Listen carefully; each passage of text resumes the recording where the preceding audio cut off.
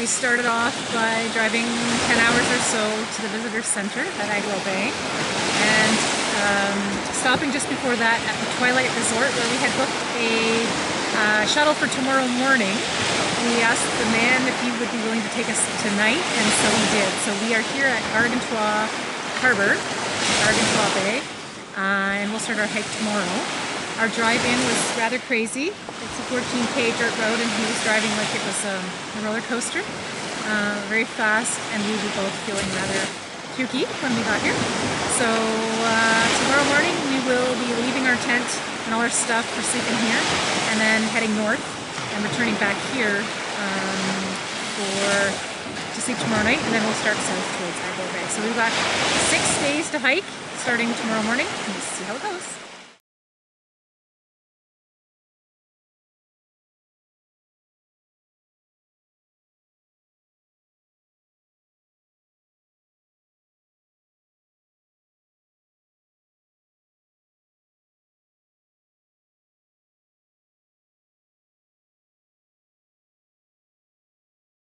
So we had a pretty eventful evening last night after we went to bed.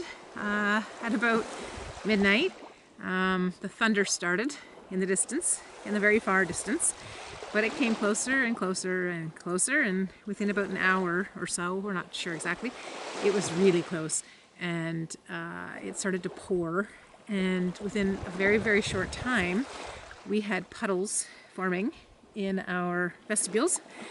And then Cheryl realized that we had puddles under our tent. You could touch the floor and feel the water flowing between our thermarests. So we decided to, stay put for the time being. And then when the storm passed and it was barely raining, we decided we were going to move the tent.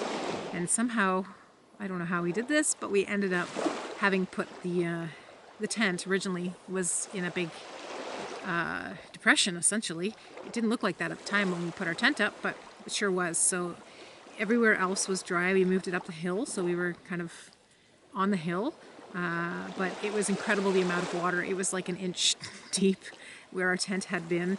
Everything inside stayed dry, so we got lucky there. And then we re-pegged the tent and then went back to bed. So that was a little bit crazy.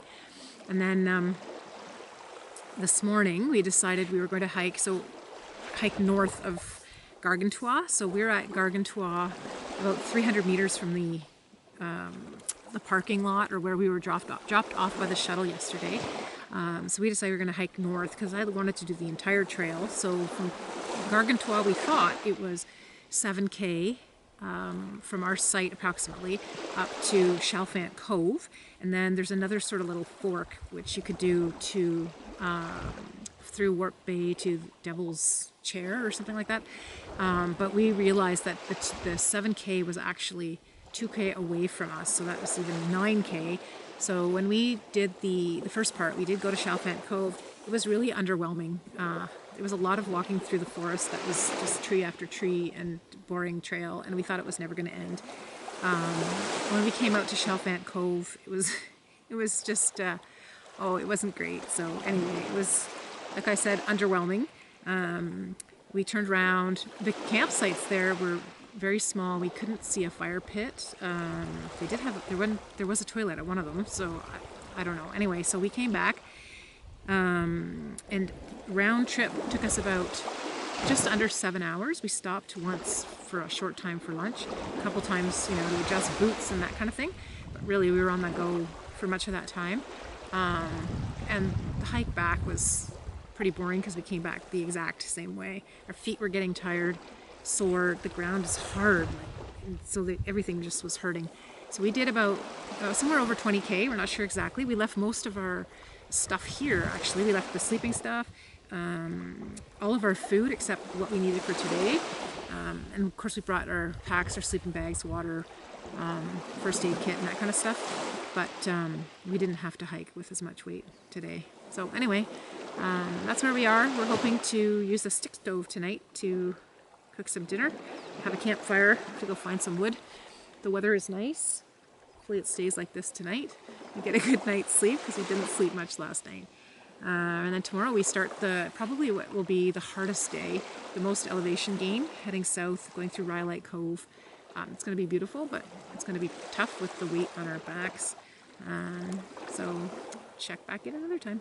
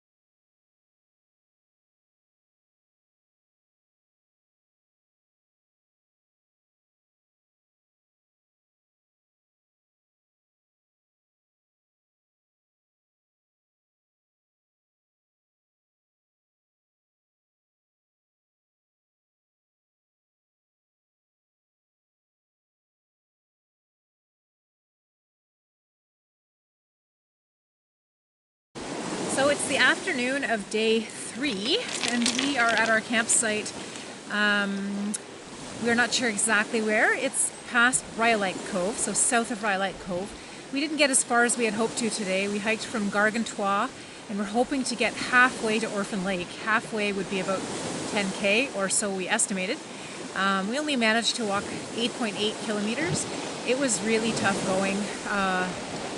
It was, call it hiking, but a lot of bouldering, picking your route on these huge logs, very, very hard going, very technical stuff. And with big packs on our backs, we weren't going very fast. And it just was further than we expected it to be. So we have stopped here. We're sort of doubtful that we're actually going to make it all the way to Agua Bay, to the end, in the time that we thought, which was finishing on Wednesday night, which would be our seventh day and 6th day of hiking. So it looks like we'll actually be hiking on our last day, the 8th day, which is supposed to be the day that we're driving home. So we'll see what happens there. Once we pass Orphan Lake, there are quite a few places where the trail actually comes very, very close to the highway. So there would be lots of opportunities to get out there if we decided we had to call it quits and not make it to the end. We just have to rely on the kindness of some stranger to drive us the last little bit to the visitor center where our car is. So we'll see. Hopefully that doesn't happen. Hopefully we're able to make up the lost time, but looks like tomorrow is going to be another tough day. Hopefully we go a little further than we did today, but we'll see. We really don't know. We're kind of stuck here. The next campsite from here is up a big cliff, and we didn't know it's going to be at least a couple more hours of hiking, and we figured that at this point in the day we were starting to get tired, and doing another couple of hours of technical hiking is probably not a good idea. That's where we're more likely to get hurt, fall, whatever. So we decided to call it a day here. We're going to use my stick stove again to cook some dinner tonight. I don't know if we're going to have a campfire. We're going to go to bed early tonight, get up early tomorrow, and hope to be on the trail at 7:30. So we have more daylight hours tomorrow to hike, and then we'll see what the terrain is like. I mean, if it's really hard, we're not going to go much further than we did today. But we will see. And the weather has been great so far, except for that first night with thunderstorms.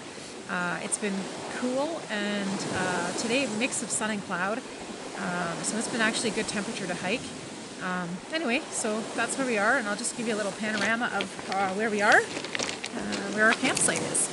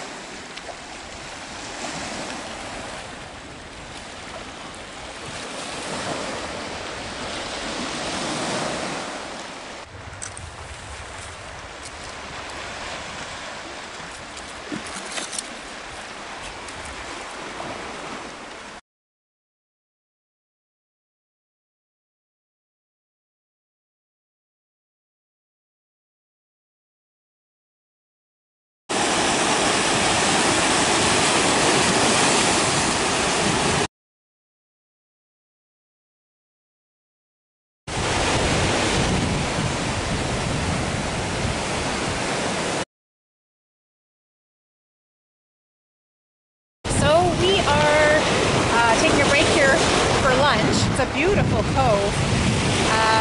We had a bit of a rough go this morning. We thought, we got up early. We were leaving our campsite about 8:15, and we were heading for what we hoped would be our campsite last night. And it didn't take too long for us to lose the trail. We had to climb on huge boulders, like on the side of the cliff into the water. And we thought, no way, this can't be right. Even though the flag, the marker seemed to make it look like we should be going that way. So we decided. Hi, Cheryl.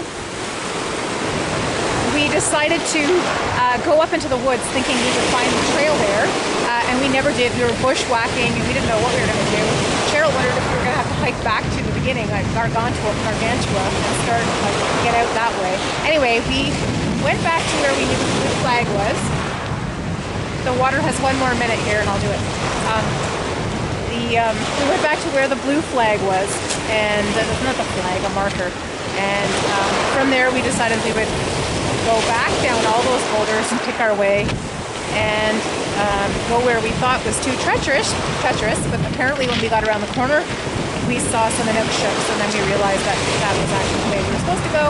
We got back onto the trail, and it was still some tough going for a while, and the last hour or so has been easier through the woods. And anyway, it's lunchtime, so I'm gonna eat.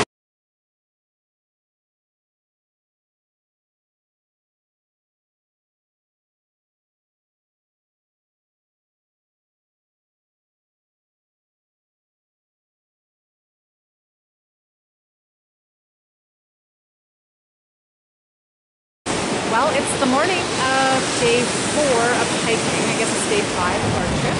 And we are just about at Orphan Lake. We had hoped to get there when we first started the trip on our second day. We actually got there on our third day of hiking. No, it was our second day of hiking. Yes, we're not quite there. So we might have a kilometer, I think it's less. And we think the trail is going to get slightly less difficult once we pass Orphan Lake. We'll see. We had a good night last night. We slept well. We were up in the dark, which is kind of weird. But obviously you can see it's light now. Got some wave action again this morning. It's quite beautiful. And we're not sure how far we're going to get today. We'll see. We'll just take it campsite by campsite and get as close as we can to Robertson Cove, which is a really pretty little spot that I've stayed at in the past with my husband and kids. Then after that, there's nothing. I think it's 14 kilometers or maybe longer. I'm not sure. There's no more sites for quite a ways. So we're hoping to get to Robertson Cove. We'll see if we do. If not, we'll just before that. And we're thinking we've got 4 more days of hiking before we're back at the visitor center. So anyway, we'll see. And I'm sliding off this rock, so I need to step off.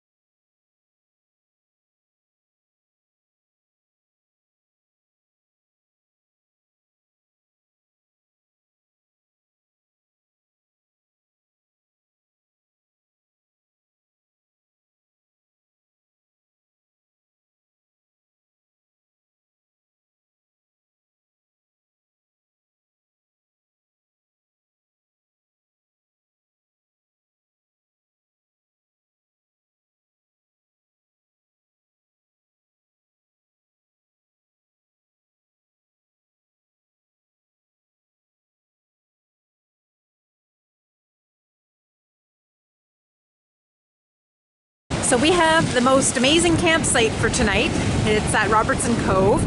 I've stayed here before. My husband and kids, we hiked north from Catherine Cove for a couple kilometers and stayed here. Instead, we came from the north heading south. So I'm standing kind of like on a spit. I'm facing, well, that was south. I'm heading towards the north. You will see our tent. There's a spit of sand comes out to this island. So we walked across the sand and we've set up our tent right in that little really protected area. There's no noise from the wind. It's amazing. The huge rock I'm standing on protects from the wind. So now we're heading towards the north, and the biggest peak that you see there far to the left, I think that's Bald, oh, what's it called? I forget.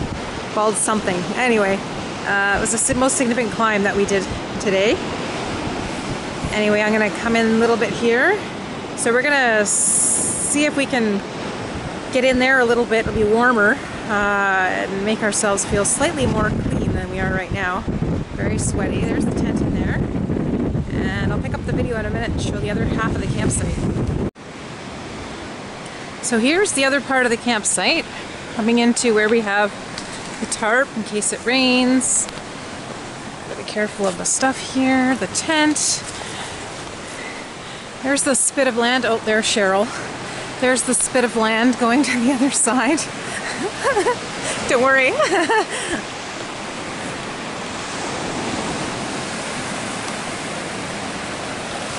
So this is facing south. And when I was here with my husband and kids, we actually set up our tent right here on the middle of the sand. It's a little too windy for that today. And then here we're heading north. And then back at the end of this sandy spit, actually on the other side of the coastal trail, is where the toilet is. And there's another fire pit over there, but we won't be there. We'll be over here tonight except for using that toilet. So anyway, it's a fantastic site, Robertson Cove.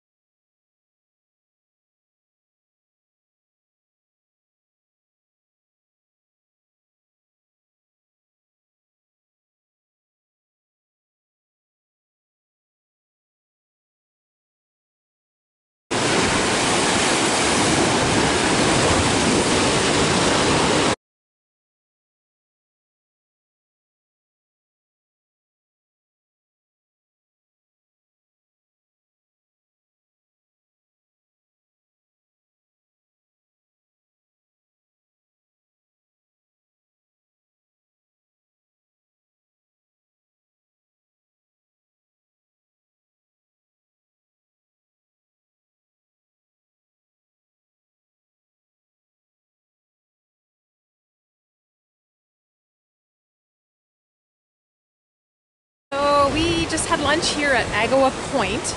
We've hiked about 6 or so kilometers today. We're hoping to finish today, which is the day we originally planned, Wednesday. We made a lot of progress yesterday. We hiked about 14 kilometers and got ourselves back on track. So we've had a tough morning, technical hiking, a lot of ups and downs, squeezing through rock faces, some crazy stuff. I'm guessing we have about 3 more hard, and then the last 3, once we hit Agawa River, back to the campground or the visitor center, should be easy. It's just beach, sand beach. Compared to what we've been doing, that's very easy. So we will see. Hopefully we can make it all the way. We'd like to get there before 5 p.m. That's when the visitor center closes. We'd like to talk to the park interpreter and just let her know how it went, because she said drop by when you're done. But if not, we will. No, in any case, we're staying here tomorrow night. So sorry, we're staying here tonight. So tomorrow morning, we could go to the visitor center at 9, check in, and then the long 10-hour drive home. But anyway, we'll see. The views have been amazing today. This is not like some of them. We went and visited the pictographs, and there was so much water slamming against the rocks, you would never try to see them. We saw the first few, the first couple actually, you can see just from standing at the bottom of the stairs, but otherwise just too dangerous. Anyway, that's it for now. I will check back in tonight once we are hopefully back at our car and done.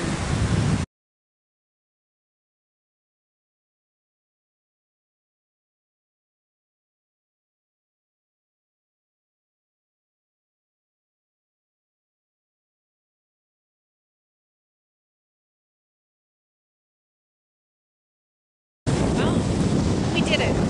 We hiked the full length of the coastal trail at Lake Superior Provincial Park in 7 days. It's actually 6 full days of hiking and about 300 meters on the first night. So the first night, day 1, we got a shuttle to Gargantua where we spent the night, and then the next 6 nights we were on the coastal trail. The first day of hiking, the first full day, we went north. We went from Gargantua to Chalfont Cove, and then we came back to Gargantua. So that's a 20-day hike on the first day. From there, from Gargantua on day 2, we started heading south, and then every day we went further and further south. Today was one of our longest days. We hiked nearly 15 kilometers, and we ended at the visitor center at Agawa Bay at around 4 o'clock, which was great because we got to go inside and talk to the park interpreter, let her know how our trip went, and just talk about some things that we saw on the trail.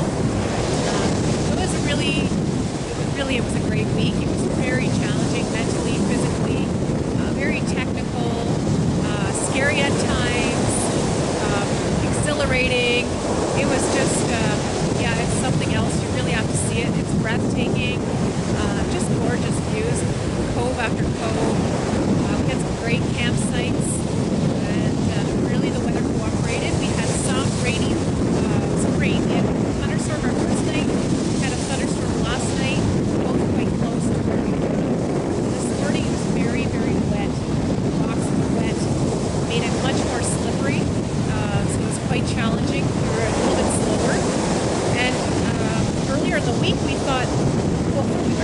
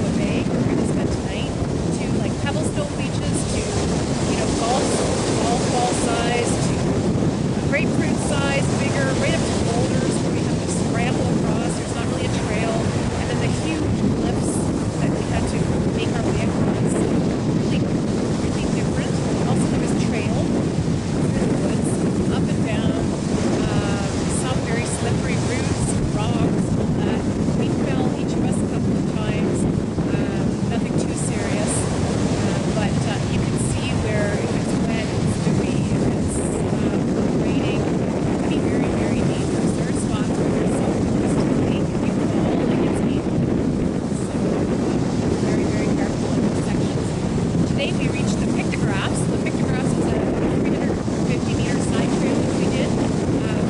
We went down to the bottom of the trail. We did not go onto the rock where the pictographs are because the water was spraying out so crazy. I've never seen it like that. I would never go on there.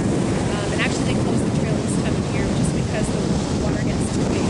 It's just not safe. So the bottom of the stairs before the pictographs, you can just stand there and you can see the first couple, which is what I did. And then we went back to the coastal trail and kept coming south. The last bit seemed to take forever, but we did do 15K today and we were tired by the end. Haven't had it. My back started to bother me the last couple of days and our feet were just tired and sore. I never got a blister. I love my boots. I can't believe that I didn't after 6 full days of hiking, but anyway, I lucked out on that side.